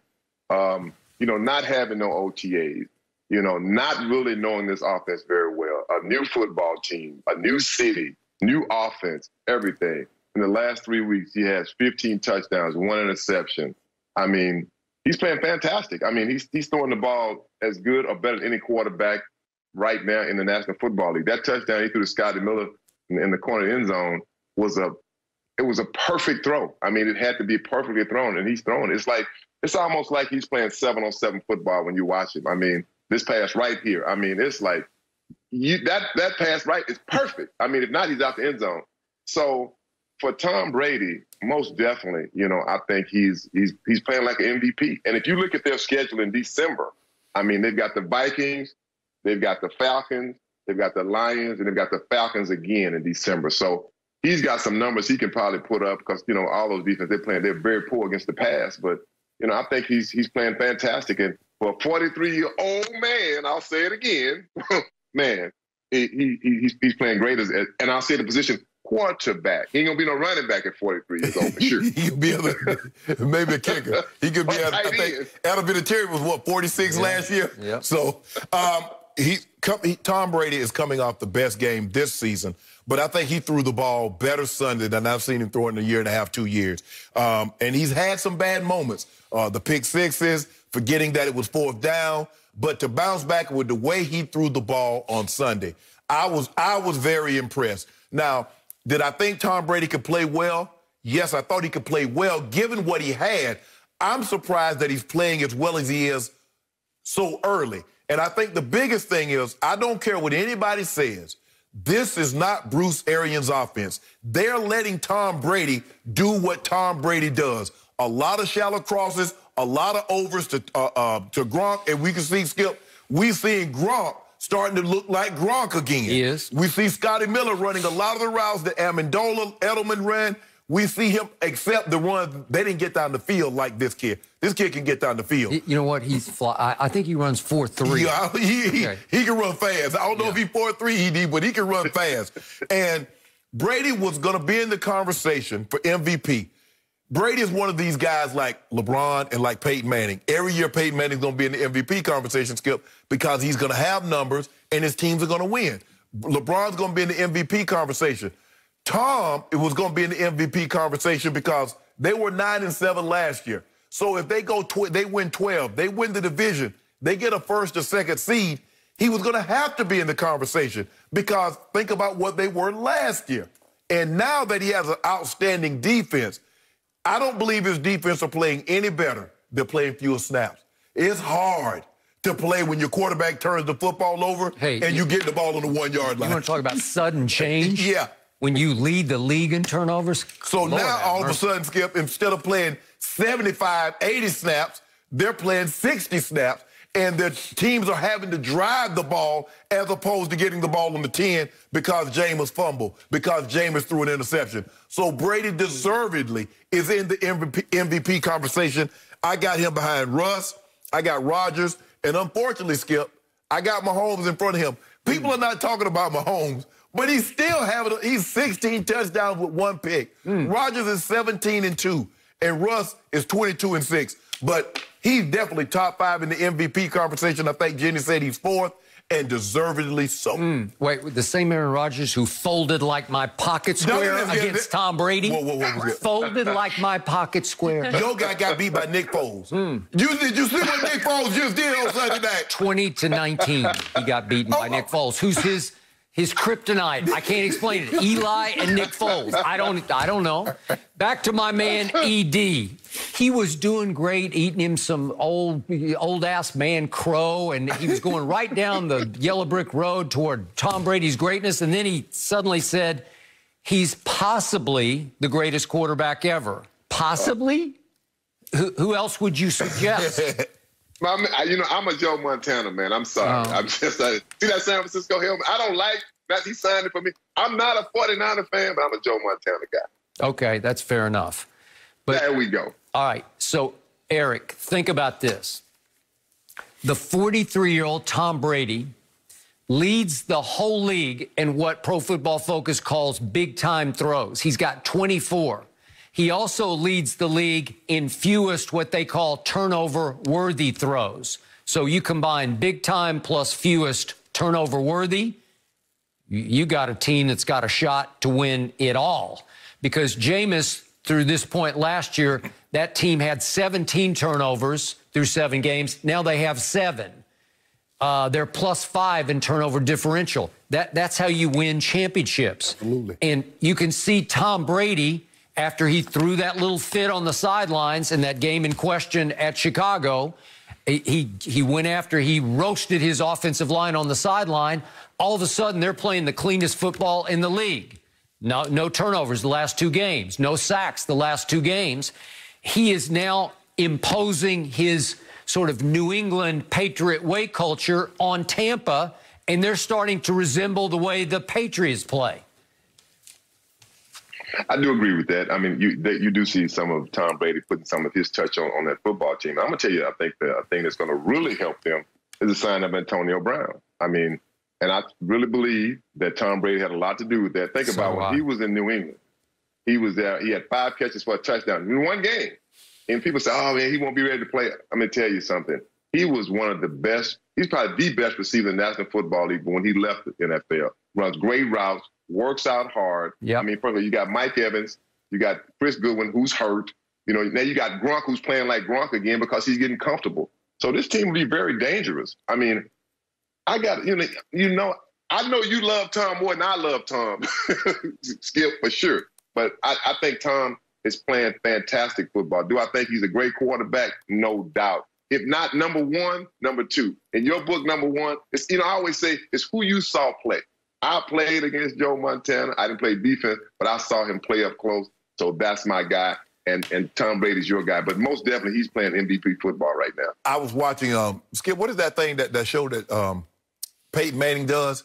And he was breaking down Tom Brady. Details. Yeah. And he says, I wonder what took him so long to allow Tom to run Tom plays. Yep. He says, you can tell this is Tom's offense. Yep. And all this other stuff, no risk it, no biscuit. We're going to just throw the ball down. No, you're not. Because you got Ro Jones, who's 4th in the league in rushing. They didn't run the ball particularly well on Sunday, ED, but they ran it enough that when he put his hand in his belly and he rolled over and those linebackers stepped up, Gronk was right in there behind him. Scotty Miller was right in there behind him. Mike Evans was right in there behind him. And that's where Tom Brady likes to live. And then he catches you looking in the backfield, Lawson, and then he throws the ball over your head. Tom Brady is not a guy that plays for field goals. Tom Brady will catch you. Oh, okay. You think, all right, he ain't going to throw this ball. And next thing you know, he's launching the ball 55 air distance in the air, in the back pylon of the end zone, and they got a touchdown right before the half. And then they get the ball coming out the second half. Yep. So I got to ask the 2 Hall of Famers I'm talking to right now. Is there any resentment on either of your parts that he is still going strong at 43 when your positions did not allow you to play into your 40s? No? No, my position wouldn't allow that, for sure. I mean, I know. No, I mean, I wanted to play what I ain't gonna lie. Edie, I wanted to play 1 more year. And had CBS not called me and offered me basically the same money that I was going to make playing football, I would have played that year. But that was it. 15 was going to be it for me. So either I was going to be 15 and retired, or I was going to be 15. I was going to be 15 on somebody's TV. But no, Skip, those licks hurt, man. I mean, it got to the point. I was sore. I was sore until Friday and Saturday. No, I wanted no more parts of that. You should have played quarterback. I couldn't play those. Nah, Skip, it wasn't like it is now, Skip. You couldn't play quarterback those days. No, they wouldn't let you play quarterback like that. No. Skip back then. No mercy. The Dodgers ended their 32-year title drought with a Game 6 win last night that included a shortened season and a playoff bubble. All of this while LA was just coming off the high of LeBron leading the Lakers to their 17th title in the Orlando bubble in just his 2nd year with the team. So, Shannon, which championship run was more impressive to you, Lakers or Dodgers? Be honest. Honest. I mean, it's really hard to say either one because both what you fought for didn't come to fruition. You fought to be the #1 seed so you could have home field or home court, and you ended up having to play in a bubble, and then you end up having to play however far Arlington, Texas is from California as your home field. So for me, Skip, if you look at it, the Dodgers beat the #8 seed Brewers 2-0. The Lakers beat the 8 seed, the greatest 8 seed ever, Portland.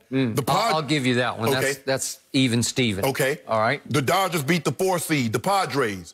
We beat the 4 seed. Who was that, Skip? The Houston Rockets with 2 MVPs, James Harden, who's revolutionized basketball. Wait, the Padres had the second best record in the National League, though. Whoa. Okay, go ahead. You guys beat the Braves 4-3. Braves was up 3-1. That was the 2 seed. We beat the Nuggets, which was the 3 seed, because the 2 seed that we should have been playing gagged. Okay, then they beat the Rays. We beat the Heat. The Rays now. The Rays were the fourth favorite in preseason betting odds. The Dodgers were the favorite. So, Skip, I mean, both it's like, which is heavier, a ton of bricks or a ton of feathers? They said the Lakers, we were going to be like the 5th or the 6th, the 4th or the 5th seed, the 6th seed in the West. We weren't even supposed to be here, remember? It was Clippers, because we weren't mentally tough. Remember you said that, Skip? Yep. Oh, the Nuggets going to be better. All these executives said, well, who's going to get to the Western Conference Finals? Who's going to get to the NBA Finals? Poor little Lakers couldn't even get a vote. Nobody voted for us. And then they robbed us of the MVP. They robbed us of Defensive Player of the Year. They robbed us of Executive of the Year. They gave Executive of the Year to Lawrence Frank. Skip, you know we deserve that. And wait, he's with the Clippers. Go ahead. We got AD. Y'all got Paul George. Even after Kawhi Leonard did a switcheroo on us, we had to fight. We had to put the pieces. Okay, we got to get Danny Green. Bamboozled you. And guess what? And guess what? And guess what he got?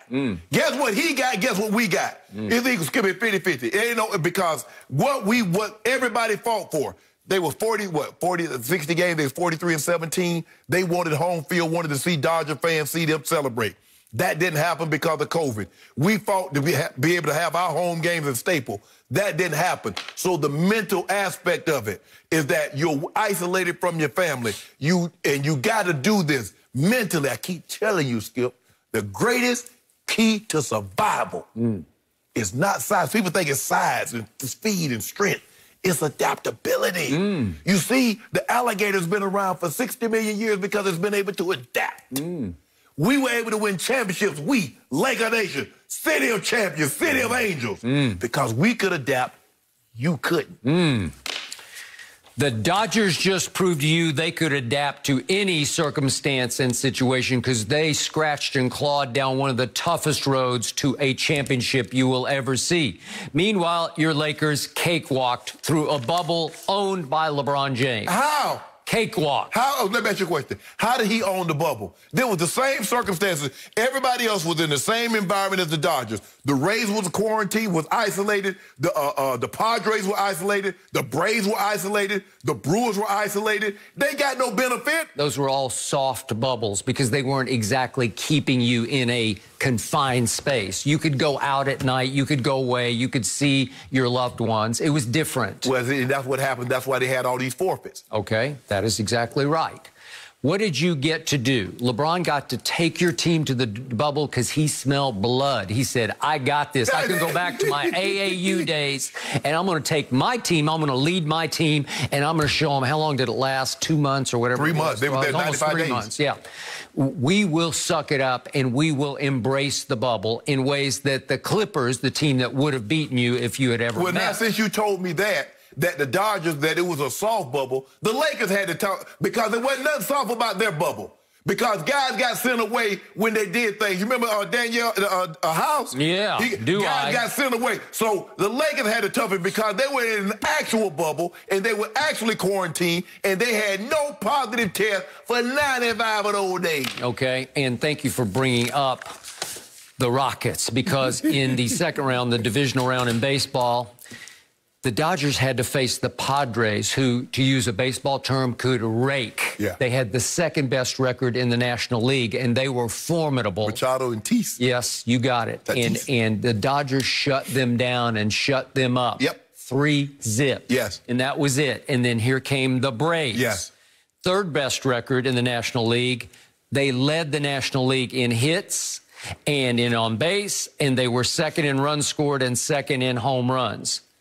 Nuggets, I don't think so. Oh, yeah, the Braves were serious business, and the Dodgers were almost done. They were down 3-1, and it looked pretty hopeless. And here came the Dodgers scratching and clawing back into this. LeBron and company never faced the kind of adversity that the Dodgers faced against the Braves, because the Braves were really good. They were 50-50 with the Dodgers. When you like us, Skip, you don't have to worry about adversity. When you got the old GOAT James, and you got DeBron, you got Baby GOAT, what adversity goes over our Then guess who was waiting for you, for the Dodgers, in the World Series?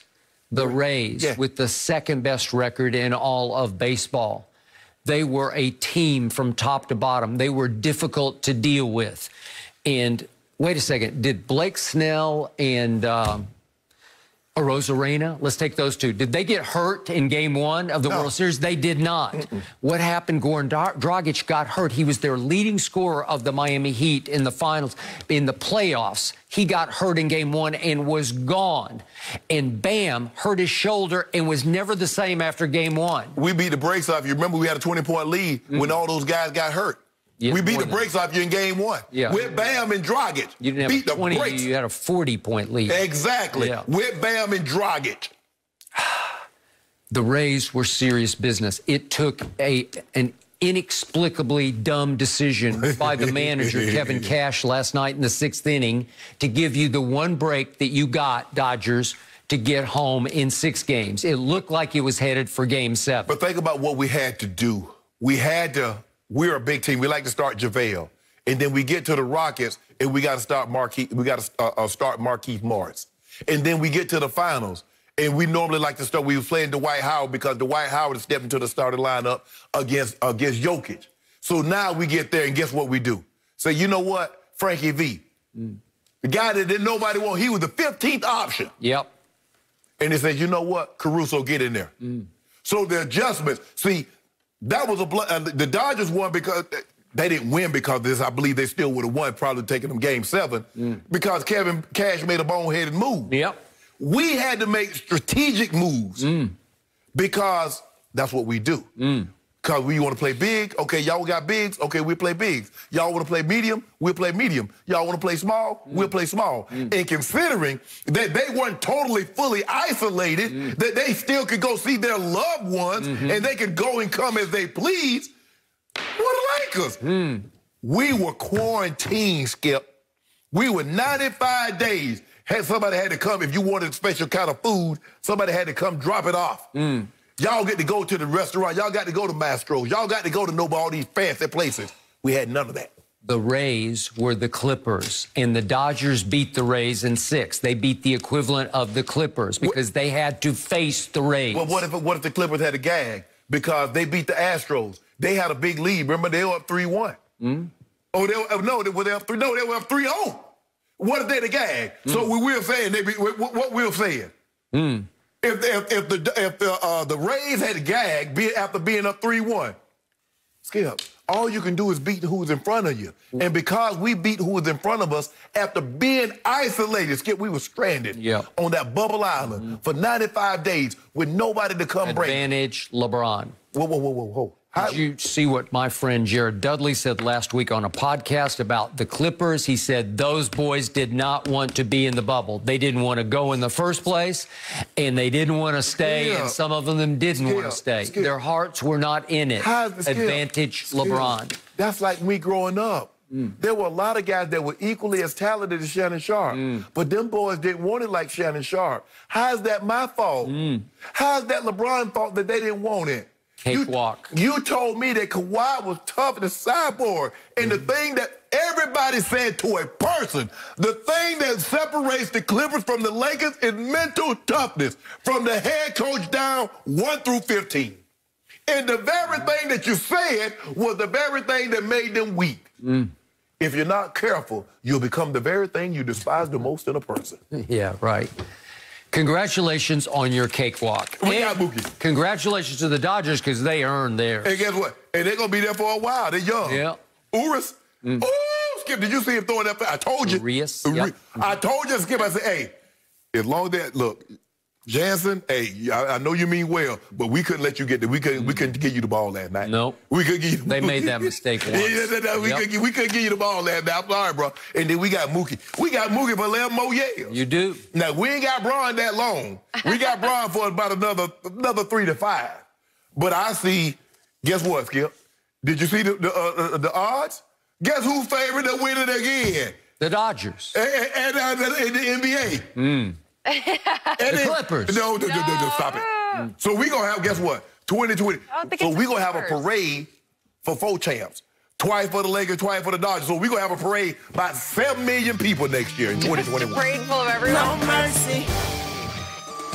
Tomorrow, Matt Ryan and the Falcons need a win to get their season back on track as they take on NFC South rivals Teddy Bridgewater and the Panthers. It all starts at 7:30 Eastern on Fox, NFL Network, and streaming on Amazon Prime. Dez Bryant is one step closer to playing in his first NFL game since 2017. And yesterday, the Ravens signed the All-Pro receiver to their practice squad. Upon getting the opportunity, Dez tweeted, "My emotions running high right now. I'm thankful. I can't stop crying," followed by the laughing, crying emoji. So, Shannon, how do you feel about him signing with Baltimore's practice squad? Skip, I'm extremely happy for Dez. It shows me that he really wants to play. I think they had him in, and they said, look, we need you to be in a little better shape. And it looks like he went home, he worked, got in better shape, and they brought him back and says, hey, now they could use Dez. They have the worst receiving core as far as production. They do. With catches and yards and touchdowns and things of that nature, Skip. So maybe Dez is a person that could help them out immensely. And in order for them to go to ultimately where they need to be, Skip, they're going to have to throw the football. Yeah, we know they can run it. But what happens when you don't have the lead and you got to throw it? And we've seen over the last couple of years, Lamar Jackson gets to the playoffs, they fall behind, and he's unable to bring them back throwing the football. And so hopefully Dez, I don't know what Dez has left. You're asking an awful lot, Skip. A guy that hadn't played in a long period of time, who was never a burner to begin with, suffers an Achilles injury. And so we don't know what we're going to get. This is uncharted territory. We haven't seen anything like this. Basically, he's Josh Gordon, but Josh Gordon was 4 to 5 years younger when he returned than what Dez is currently. And Josh Gordon didn't have the injury that Dez. It was just, you know, we know Josh Gordon's story. So I'm happy for him, Skip, that he's willing to start at the bottom and to work his way back and says, all I want was an opportunity. You got my foot in the door. Because remember, Skip, they tried to sign Dez immediately after he got released. And he said no. It turns down 3 years, $21 million to come back. Baltimore. To come back and basically take a $12,000 a week job. Wow. I'm happy for him. Hopefully it works out. Ditto. When I read his tweet last night that ends with, "I can't stop crying," it nearly brought a tear to my eye because this still young man, he's 31, he has suffered. He went from the top of the mountain. In 2014, he put up one of those years that you look back on and say, that was a year. Right. He dominated this league in 2014, led it in touchdown catches. Whew. First team All-Pro, and I'm on TV every day. I'm throwing up the X. Every Sunday. Right? Every Monday morning, you coming in throwing up the X. And that year obviously ended in Green Bay, in which Dez caught it. They finally didn't catch one. Just for posterity, could we see it one more time? Yes!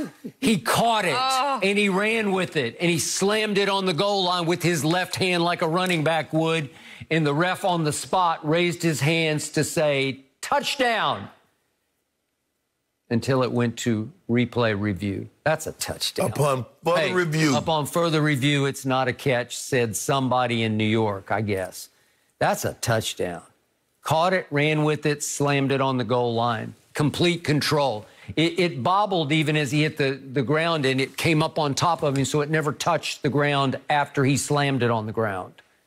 This is as much of a catch as you will ever see. That's a catch. He ran 2 strides with it and had such control in his left hand because he's left-handed. He slammed it on the goal line. That's how I will remember Dez Bryant, because my team would have won that game and gone on to Seattle, where they had won in the regular season, and they just might have beaten those Seahawks again and gotten to the Super Bowl. They would have run into Tom Brady. That would have been another story. And called a buzzsaw, so no. Yep, okay, I got that. But that was really the height of Dez Bryant. And what was he best at? He had incredible all-time rapport with Tony Romo. They loved each other because Tony liked to just throw it up for grabs. Yes. And the one guy who could go up and grab it the most was this guy. Yep. Wasn't the fastest, but he was big and strong and powerful, and he could leap and play basketball and high point you and beat your brains out. He did make the Pro Bowl in Dak's first year, so I give him that, but the numbers are about half of what he did in 2014. Correct. Jerry paid him after 2014, and he earned it. Yes. He got, what, 5 years, $70 million. Right. Whew. And then Jerry came to regret it because he began to fall apart. He had a Jones fracture. He had this and that and the other, and he had no chemistry at all with Dak, and they fell apart. And pretty soon he's out. And then he's out of the league, and to your point, he has an Achilles tear. And it did my heart good. Just, what was it, a couple of months ago, we saw the video of him catching off-season passes in that workout facility in Fort Worth from your homeboy. Yep. Because Patrick Mahomes still has high regard for what Dez Bryant used to be, what he achieved in this league. So, again, do I think he could contribute for the Ravens? Well, not much contribution there. They're 31st ranked in passing. Yeah, at 189 yards a game, maybe in the 50s, 60s, 70s. Even early 90s, I mean, that was good enough. You had a sound running game, could play defense. But not in today's game. In today's game, Skip, you need a guy, because it's going to come a time that says, okay, we're not going to let you run the football, and in order to beat us, you're going to have to throw yourself to a victory. And right now, what concerns me is Lamar going to advance enough, because he's going to have to trust that he's going to put the ball up and Dez can come down with it. I agree. That's what it's going to come down to. It's all about trust. And mostly red zone trust. Yes. Because Dez can still do that. Maybe some third down possession receptions. But I'm rooting for him. I am too, Skip. And by the way, on December the 3rd, the Dallas Cowboys visit the Baltimore Ravens. So just for Dez's sake and our sake, because it'd be fun to watch. They're going to run for 400 yards on y'all. Here we go. Y'all just gave up 200 plus yards to Washington. You gave up 300 yards to Cleveland. 307 rushing. Oh, y'all better give up 400 to the Ravens. Maybe they won't need Dez that night, right? What you call going to be the first quarterback to rush for 200 yards, Lamar? To rush for 200 yards on y'all. You could be right, and I can't even argue. No mercy. Well, it has been 7 years since LeBron postured. Terry says it still gets brought up all the time. Terry said that each time a kid recognizes him, they always ask him, why did LeBron dunk on you like that? So, Shannon, are you surprised that people are still bringing this up 7 years later? No. That's going to be for the rest of his career. Skip, Jason Terry had a very good career. He played 19 seasons. He's an NBA champ, made the 7 most threes. But there are certain plays that will stick with you for the rest of your life, no matter what you accomplish. Skip, what is Chris Webber? Chris Webber had a very good NBA career. He's a very good on-TV analyst. What is he known for? He called a timeout they did not have. Okay, but that was an all-time blunder. Bill Buckner. Think about Jim Marshall. Skip, Jim Marshall played 20 years for the Vikes. He never missed a game as a defensive lineman in Minnesota. But what is he known for? He scooped up a fumble and ran the wrong way. I got it. But was this a blunder by Jason Terry? He's 6 feet 2 inches tall. LeBron is 6'9". He just happened to be in the way. Wrong place, wrong time. Yes. But didn't that happen in 2013? Yes. Okay, what happened in 2011? Skip, there was this thing called the NBA Finals? It was one. But see, Skip, that's a series. This is one play. Okay, do you realize what Jason Terry did to LeBron over those last 3 games when LeBron just melted down in a way we'd never seen a superstar melt? Games 4, 5, and 6. This is a big 3 he made right in LeBron's grill. That was a big turning point 3. Listen to what Jason Terry did. Sometimes guarded by LeBron, games 4, 5, and 6. 17 points, 21 points, and led all scorers in the closeout game 6 with 27 points. I made the case. He could have been the MVP. I did. I made a case for him. I thought he was the MVP over Dirk. And I know Dirk was the sympathetic, sort of romantic choice, Okay, I got that. But this was Jason Terry at his greatest. And so I think you can argue LeBron was getting even with him, but I think Jason Terry still has the big advantage over LeBron. Well, he does. He won the title, Skip, but there are certain plays that happen, Skip, and that's what you go. Skip, Billy Butler had a very good career. He was a very good batter. I think he won the batting title one year. I mean, I covered him out here in L.A. when he was a Dodger. He was really good. But you're not living that down. Okay, I got it. But that was a mistake. What Jason Terry did was not a mistake. He should have been there. He should have just moved out the way. Hard to live it down. And we got it. It's a good day to be a fan in L.A. Congratulations to all those Dodgers fans out there. That's all for Undisputed. We're back same City time of champs, tomorrow. baby. That's what we are here.